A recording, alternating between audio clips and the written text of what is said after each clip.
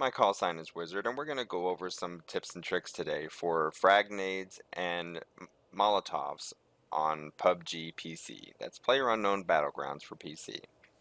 So right now we are in the training map, and we've already collected some frag grenades and Molotovs.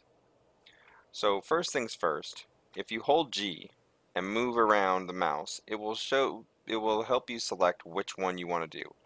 I don't like that method, but that is one way you can do it. If you press 5, it automatically equips your nade or Molotov, whichever one you have equipped at the time. And if it's not the one you want, you just tap 5 again, and it switches it to the next one that you have. So right now we're going back and forth between Molotovs and frag grenades. So starting with the frag grenades, if you just hold the left mouse button, it pulls back the nade, not the pin, just the nade in your hand, and you can then just throw it. That is a regular nade throw. After 5 seconds, it will go boom. Now, if you pull back the nade and press R on the keyboard, it will cook the nade. And then, if you hold it too long, it will go boom. So we're going to go ahead and cook it again, and we're going to count to 5. Oh, I had to press 5 again. Press R. 1, 2, 3, 4, 5. Right on 5 is when it blows up. So normally, if you're going to do a short range nade, you want to throw it at the 4th second. If you're doing a mid-range nade, you'll do 3 seconds. Longer is 2 seconds. Much longer is none to 1. So we're going to try to get these different rocks and see where it goes. So this one here, we're going to hold it for 3 seconds and then throw it.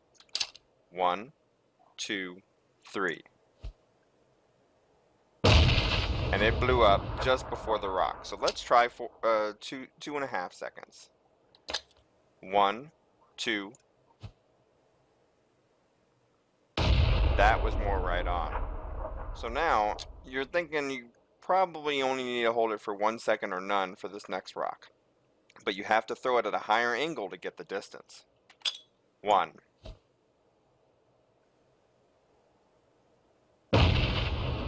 Okay, and let's try it without cooking it at all.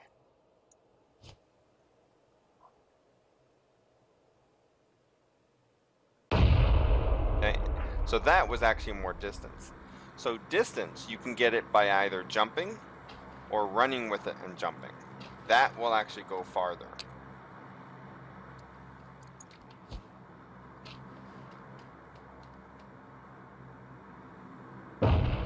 See, it went much farther. But now, let's get it right to where we want it. So I'm not going to aim too high. I'm going to aim right here and jump. That should get it with the rolling distance. It went down the hill, so you got to adjust the hill.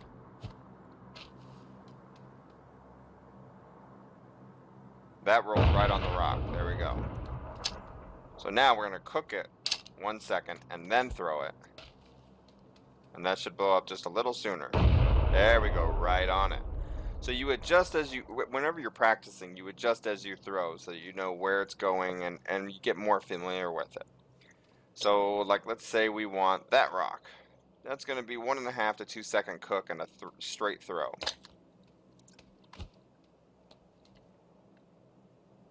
Could have cooked it a little bit longer. 1, 2.5, boom. Better. Now, let's do something a little bit more tricky. So let's say we need to get that bike down. That is really close. We're probably going to want to toss it, but that ain't going to work. So you can toss it with underhand by pressing right mouse button. The right mouse button will go underhand and overhand. Underhand is much closer, but if you cook it for 4 seconds and throw it underhand, I strongly suggest you walk backwards as you do it. So this, 1, 2, 3, 4. That did not move the bike. Let's try it one more time. 1, 2, 3, 4. No, it doesn't look like that wants to move the bike at all. So let's pick something else to get out here with the last nade. Actually, the last nade, we're going to do something a little bit more tricky. So you can do the Molotov and just chunk it out there as well, but it's not going to bounce. It's going to go straight to that spot. So now, let's say someone's standing at the tree, and we want to actually make sure they can't go anywhere else. You can actually control the enemy with the Molotov. So we're going to box them in. 1, 2, 3, 4. Now, if that doesn't kill him, we can then throw it right in the center. And then he's dead. So you can actually box them in with the Molotov. Otherwise, they have to run in the fire and die.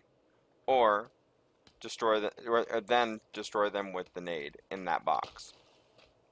Now, warning, if they have full health, they can run through the fire and come after you, and then heal without dying. So it really depends on how familiar they are with maneuvering through the fire.